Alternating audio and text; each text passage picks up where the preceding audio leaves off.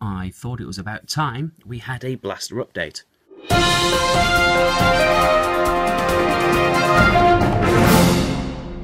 Now, as you can see, this isn't a blaster. Well, it's cold outside and I still not got all the parts I need, so I've been working on the bits inside, some of the electronics. What we see is the simple ammo counter circuit.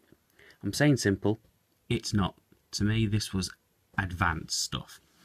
Right, so we have a little OLED screen here, a few buttons and whatnot.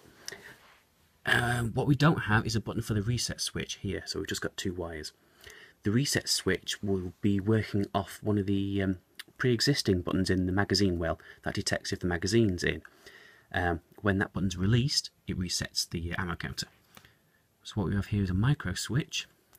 We have a buzzer, another switch, and the pretend switch here. So this micro switch is every time you pull the trigger in the strife, it'll get hit and it'll count a dart being fired.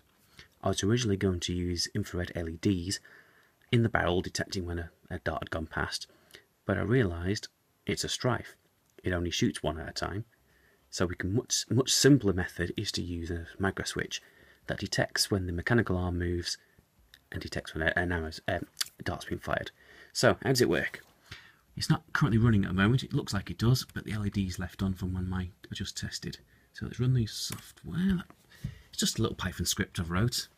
I had to learn how to write Python, but it's all working now. So beeps let me know it started. It starts with an 18 round mag, so let's fire. Fire, fire, fire, fire, fire. When we hit 3, it beeps to let you know I've only got 3 left. 0 tells you to reload. Try and keep firing. It keeps letting you know. So let's pull the wire out to say we reloaded. There we go. Now, we've just put in a 25 round mag, so let's change to 25. Let's fire again. When we hit 3, it'll let me know, and then we need to reload. So we reload. There we go. And now we've got a 36 round drum. Again, fire, fire, fire, fire, fire. We get to 3, eventually, and it lets you know. And again, reload. Every time I press the button, it lets you know. So, let's reload. There we go. Now, what we also have, I don't know how well it's come out in the video, is a little line at the top here saying total shots fired, which, as you would imagine, it's counting all the shots fired since the software was starting to run. So each time we reload, it adds more darts. So we're in 108, 109, 110.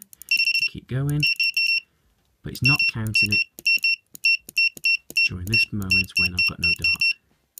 It stays at 115. Let's reload that. Now it's beeping a lot. I'm not sure if it's beeping too much yet. I just found the buzzer in my box and I thought, ooh, and I went a bit nuts and made it beep at every opportunity. But that's the ammo counter, and it all seems to be working quite nicely. I'm not sure how I'm going to mount the OLED in the blaster yet, but we'll come to that.